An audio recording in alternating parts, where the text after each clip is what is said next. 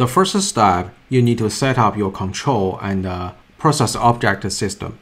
That means you need to get ready for your process object system. You need to prepare the analog input and the sensors and analog output, that is the actuator control the process object, as well as the control system analog input and analog output channels. Also, we'd better prepare the HMI system, that is the monitoring, especially for the data record and the data trend.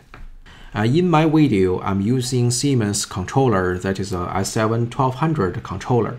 In my system, I'm using S7-1215 controller, that is a S7-12 series controller. And in this controller, it built in 2 analog voltage channel and 2 analog current output channel. And because in my system, I'm going to use 0 to 10 voltage analog input and analog output. So that's why I configured 1 additional signal board. That signal board, I can configure the current or switch to the voltage output. Regarding the process object system, I'm using 1 heater and fan cooling system. I made this system by myself, as shown in the screen. I designed the circuit boards so that I can use the 0 to 10 volts to control and regulate the speed of the fan.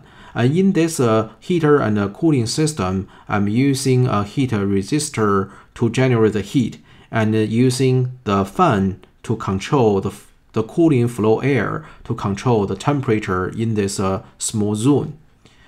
And then to measure the temperature, I'm using the PID01 RTD and connect to this sensor to a transmitter. And this transmitter can transfer to 0 to 10 volts. And I'm using the analog input 0 to 10 volts to measure the temperature. That is my whole system, control system, and process object. Other than this, we also need 2 features from your control system. One is an online trend, one is a data record. The online trend function can help us to have an overall picture on our process behavior. For example, the step response, right? We need to have an overall picture to see how quick and how slow our process changing.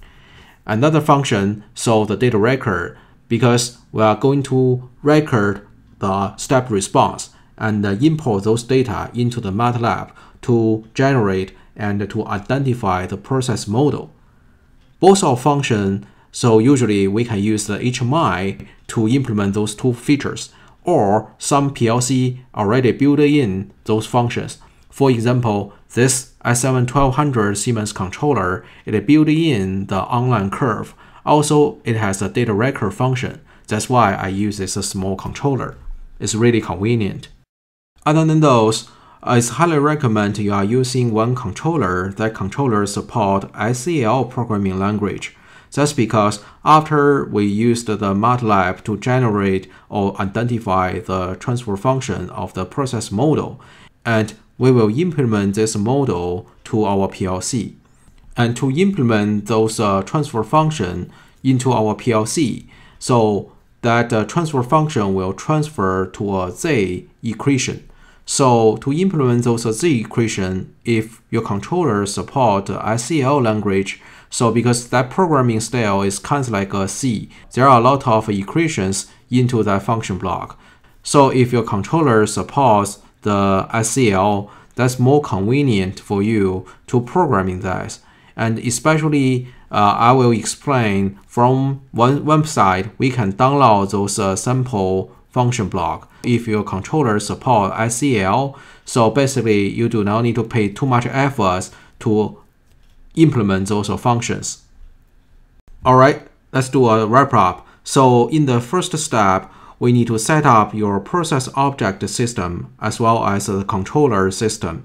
And also you need to set up the analog input, that is the sensor, get the signal from the process object. Also, you need to set up the analog output, that is the control, the actuator to your process object.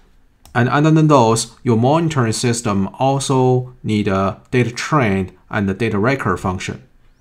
Alright, after you set up the system, let's shift to the next step. Thank you for watching. If you like this video, please give me a thumb up. If you'd like to watch more videos in my channel, please subscribe.